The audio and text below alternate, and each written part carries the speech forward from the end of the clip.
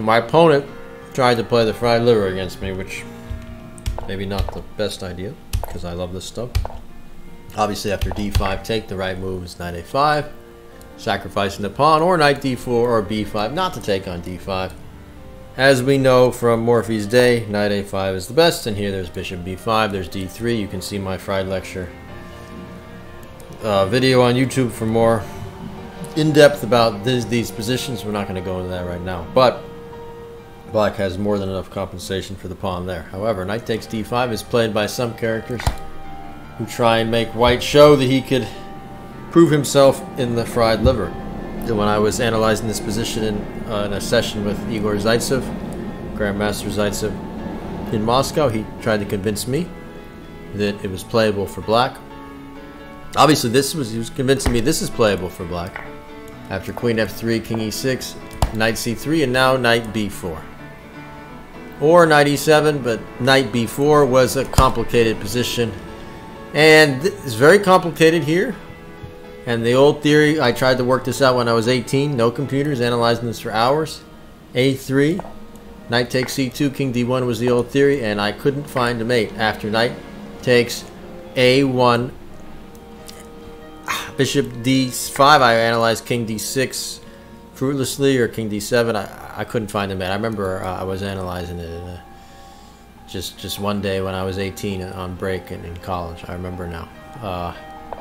And you know, these are the experiences. No, he didn't have a low opinion, but these are experiences that sometimes going in depth like this, just analyzing, get lost in the position, can really serve you one day in the future when you need to go in depth in a position. Anyway, knight e7 is not quite as good because you can rip open the king, and you know he has c6. So this is a fried liver lecture. Now everybody knows that Morphy, although he played it like Scotch Gambit, we got this position out of Morphy, knight g5, and here the move is not to take, it's to do anything but take. Or you could even play knight e5 here, but Morphy got it like this, and then he got this position, and he won this famous game, which I'll just quickly review. So, you know, this knight d5, so I played d4 first. The idea is that if he takes, we have castle, and I played this before. This is Morphy's game in a blindfold simul. Now, if he plays bishop e7, that's the Morphy game. Bishop e6, we have rook e1, queen d7, and now we hit him with the exclam, knight takes f7. Queen f7 take, bishop f7 illegal, king f7 check. Remember, I played this on the street once with a player. He asked me if I wanted to play, so I agreed. I didn't say who I was. I played this against him. He played this. I won in about 3 seconds playing all these moves, and I said, "Oh, thanks for the game." And he was kind of mocked, actually. I never said that I knew anything about chess. It was kind of funny. Okay, so check, and just a friendly game, and mate. Anyway, take here, take, and queen takes d5, and mate. And the Morphy game, again to review, is bishop e7, big easy. Knight takes f7. This, you can see this in Art of the Checkmate here, and Morphy played the best move, knight c3. Look at the computer. Play knight c3 for like getting the rooks and everything in the game. Double exclam knight c3. Not rook e1 first. Again, you know, he allows c6, so knight c3. Take, check, knight e5, bishop f4, bishop f6, and you see the rook is cleared because of knight c3. And now Morphy plays bishop e5, take, take, take, take, take, take, check. And this game had if he were mate, this game had a huge impact on me when he played bishop takes d5. And the idea is if queen takes d5, mate. Now, here I've said this before. Rook e8 and Morphy announced mate in 7. He was playing blindfold, by the way, 8 games at the same time, and here he announced mate in 7. And so when I read this, I was like, wow, this is possible for somebody to do. So I was like, okay, well, this is pretty inspiring. Take, and he announced mate in 7, right? Take, okay, here, here, here, here, here. He did that all in his head, and then his opponent asked him what happens if I play cb2, and Morphy calmly said mate in 6. And people were like, okay, this guy's kind of... No computers then, so you couldn't say that couldn't say that Morphy was cheating. You know, you just had to take it. You just had to accept the mock that he was that mocked. Okay, so now that was Morphy's game. Now Zaitsev tried to tell me that this position can be argued playable if you take away the square knight c3. So the idea was bishop b4, c3, and then bishop e7. So now there's no knight c3. I didn't buy it though. I mean, knight f7, take. It's interesting, but the problem is that even with queen e4, white is too active in this position. Or you can castle first. Obviously, you can never take because of check. So yeah, Morphy went to the bathroom a lot. Yeah, you played a perfect game. I went to the bathroom a lot. Yeah. Anyway, I mean, so what? He's down a piece. Look at his king. I don't believe it. I mean, even the move b5 is. The b5 is interesting, trying to play like a counter gambit. But like the fact that we could play knight d2 and he's still getting reamed speaks volumes to the position. Like even this, we just take on h7 and the attack continues. It's not good. I mean, if he takes here, knight f3, threatening to take. It's too, but it's playable. But I don't buy it. White has a lot of. He's unhinged. That was an unhinged mock of the chess community. Okay, so I played d4. He played bishop e7. He didn't go for the Morphy variation, castles with knight f7. Well, you drink a lot of water. You have to go sometimes. Bishop e7, but soon they'll ban you from using the bathroom in a tournament. Totally, maybe everyone will have to have, you know, their own personal bathroom. I don't want to think. Okay, banned. Okay, so d4, bishop e7, knight f7, take, and we have this position. And of course I played knight c3. I thought maybe he should play knight takes d4, but he played knight b4. Okay, knight b4, and castle.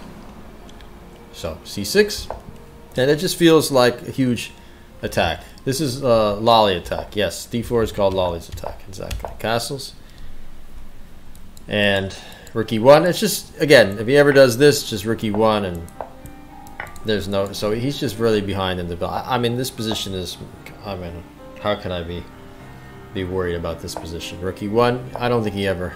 Yeah, and just d e5, kind of clean game, and just rook d1's fine. Everything's winning here. So he mocked himself into a corner, and we have an epic finish in this game. Rook d1. Many moves are winning. His king is so splattered right here in this position. b5, bishop b3. He's trying to get like c5 or something. He goes rook f5. And what did I do? a3? Yeah.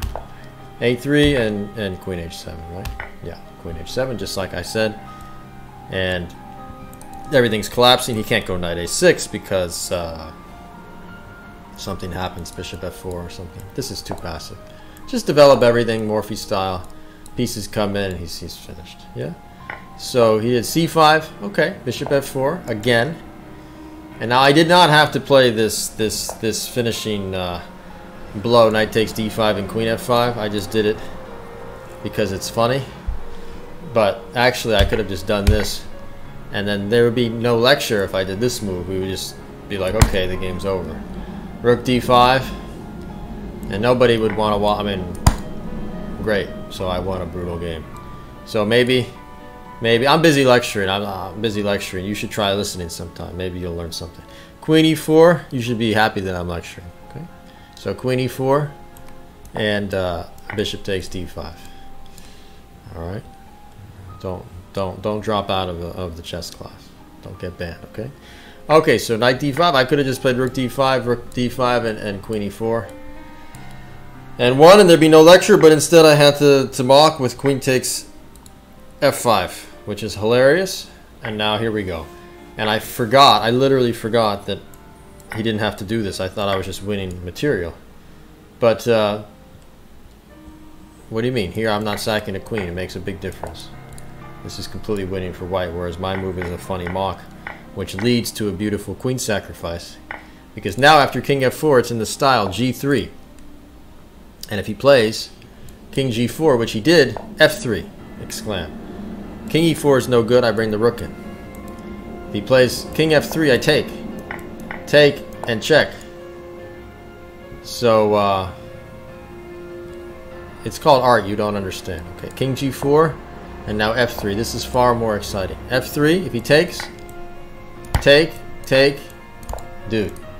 Who cares about incorrect set? I do, and now you're getting banned. Okay, and now you're getting banned. You should focus on actually learning. You know, actually learning how to play something beautiful sometime. Because actually, sometimes these are going to be the only moves that are going to win, and not always are you going to have so many options. So sometimes having to create a position like this might actually do you some good. Okay, so don't get banned. All right, you're gonna stay quiet until the lecture's over. Okay, king g4, and now f3. Beautiful position, and now king h3, and now rook takes queen, which is now I'm down a whole piece, but his king is on h3. So f3, king h3, take, and now bishop d5. It's a really great finish. Rook b8, and now it all flows. You have to find rook e1. With threats of rook e8 and rook h8. His king can't move, so we learn a very valuable mating net here. And what I want to say is that when the king is on h3 like this, and you're a piece down, it's likely you're winning because all it's going to take is just one check. All it's going to take is one check. And if you have that one check, it's going to be mate. So if the bishop ever moves, for example, off the diagonal, it's mate. Yeah. Okay, bishop here, and now rook e8. What about rook h5? No, this can't be a good move. Rook h5 is no good because he has bishop h4. I didn't say it, but I mean he has bishop h4 here. That's why I didn't do it. I should point out that rook h5 is the problem-like defense, bishop h4, and black is okay. Take, and black's king is active. And now black might be pressing for the win with an active king. So this would not be what we want. This would not be what... No, because this is a really beautiful game and he can't... Don't talk to me right now. Don't whisper. I'm in the middle of a lecture. I'm not reading your whisper until the lecture's over. You need to actually be happy you got to see this game. 99.9% of the people watching were very happy they got to see this game. And you just want to focus on the obvious. It's a blitz game. You're not going to find every perfect move in a blitz game. You're going to focus on the human factor. Okay, but you don't understand. That's okay. Take, bishop d5, rook b8, rook e1, bishop f6, and now rook e8, exclamation. I didn't see all this rook c8 until it was played. It just happened. And that's what spontaneously happened, and that's why this is a really wonderful moment to play this game, actually. Rook h8, and yeah, I'm just really happy to play it. g5, and now rook takes c8. It's pretty cool. Yeah? I'm gonna show this to some of my friends. Yeah? And now look at this. Don't take the rook. Play bishop e6 right to the end, and this game just happened. Yes, and it's key. If bishop d4, king h1.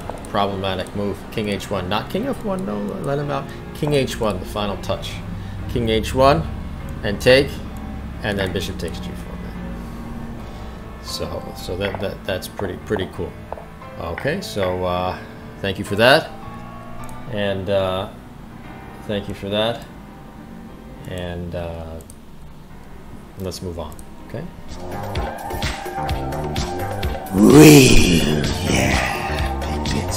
Unban you now. Now you can talk. The lecture's over. You can talk now. I didn't want my flow to be interrupted by the mock. Okay. That was an exciting side. I don't get it. Why wouldn't you play the best move? It's one thing if you didn't realize it was the best during the game. Obviously, I didn't realize it wasn't the best during the game. Okay, I didn't see the other thing. Of course, if I saw it, I probably would have done it. It just so happened that we got to see something really beautiful and chess problem-like study of domination, which you might learn something from.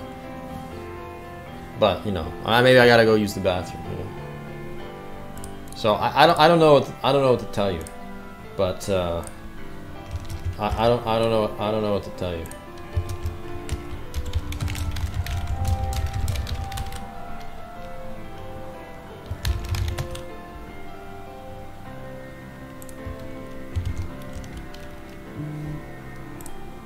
No, you can talk in the chat now. It's okay. I wouldn't intentionally draw it out in a tournament, but sometimes the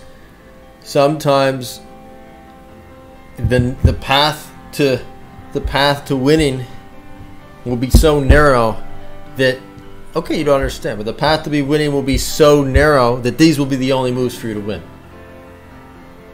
Like, let me give you an example of the path being so narrow that these will be the only moves for you to win. Can somebody pull up that game, please? Can someone pull up this game and put it in the lead chest for me? Thank you.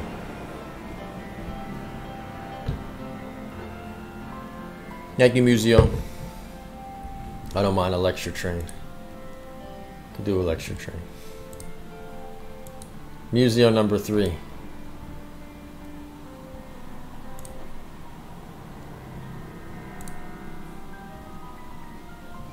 That's going up too. Can somebody put that in lead chest? Okay. So we're going to give you an example as to why sometimes this type of imagination is necessary. This is a game with Nutsman. I'm not going to get into the details. I sack material. Okay, we get this position. I sack. Knight b5. Take. King h1. King takes h2. And I can't play knight d6 because queen d6 check. So instead, rook d1. And he plays h6. He plays h6. Okay. Now, there's only one move here that leads to an advantage for white. The move that you would play, because you don't really look for these moves, you would probably play a move, routine move like bishop e4 or something, and then, you know, black would castle, and there would be no game. We wouldn't study the game. Nobody would care about the game. Okay. So what's the only move that's... You would play bishop h7 because you would have seen it before. But except you haven't seen it before, and now it's a different position, and you're not developing yourself because you're not developing imagination, and you don't understand why that last game was beautiful. And so I showed this to Larry actually after I played it, and he quickly mocked as a joke and said, is it queen g6? Because it's like the Marshall, quickly queen g6, because if castles mate. And he just quickly said it in like a second, that this is winning actually. Take and like rook f7 is winning, but queen g6 almost works, but he has this check, queen h4, and then he can take and put his king on e7. So you telling me that you will find this move because you know this move, that doesn't make any sense to me.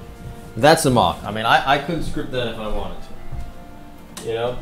But if you want to be that literal and you want to be that computer-like, I'll find this move because I've been shown this move, then correct, that's true, but not in a different position.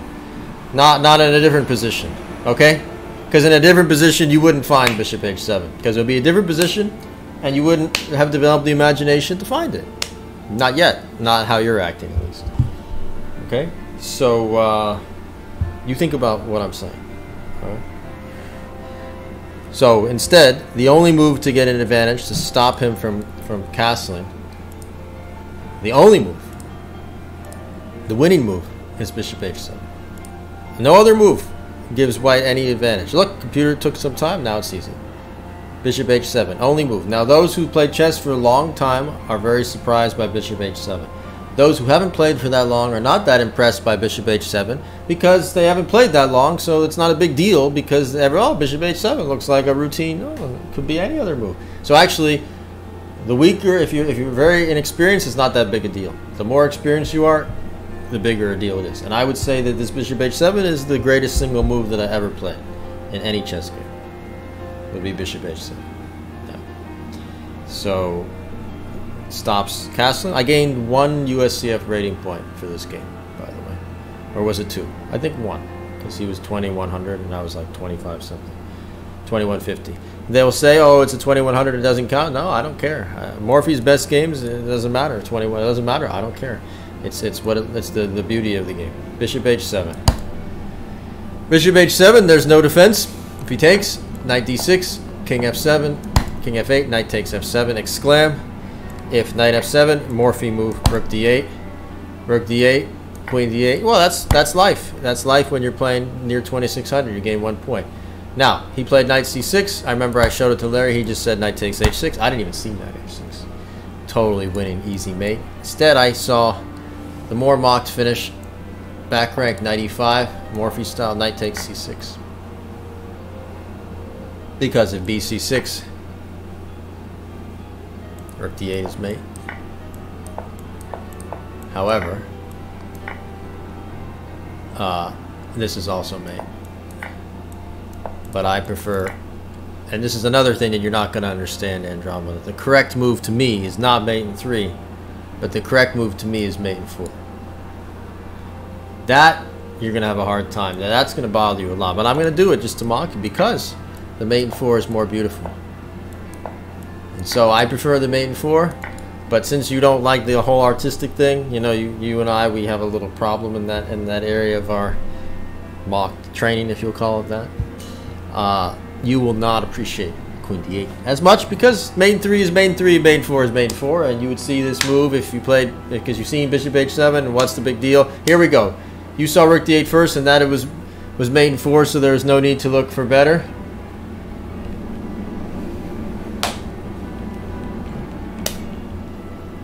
If you want to think that, that's okay. I'm not going to get into it. Anyway, so, and after bishop h7, if he plays rook a5, then only move which I saw before playing queen e5, threatening knight d6. This was kind of the peak, maybe the peak of my calculation, I would say, back then. This was like 2009, 2010. Queen e5, knight d6. Yeah. Then it's winning. Yeah. Threatening this. Okay, so that's an example of when the path is more narrow. When the path is more narrow, then you might have to see moves like we just saw in the blitz game. So sometimes it could sometimes it can teach you to find these narrow moves. The opponent was he was studying extrasolar planets, so he said he was going to try and name this planet that he found, bishop h7. I don't know if he did it or not. He said he did it. I don't know. So sounds good to me. Okay. So no, I played that game. So anyway, yes, if we look at this position, I didn't, see that this is so easily winning. It's obviously winning, and he can resign, and that's the end of the game. But it just so happens that we get a little problem-like finish, rook d5, because I only saw this, and I'm up exchange winning. But problem-like finish, because if he does this, I'm winning again. But then, I realized he could take here, and now we have mate. If he takes here, take and check. And so it's pretty cool, is it not? Take, bishop d5, rook b8, rook e1. You want to clear and not allow c4. And now rook e8, g5, and rook c8. All direct. Okay, so that's officially the end of that lecture. Thanks for that. And let's move on.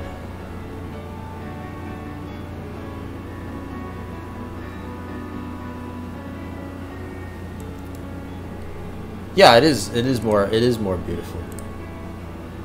It is more beautiful.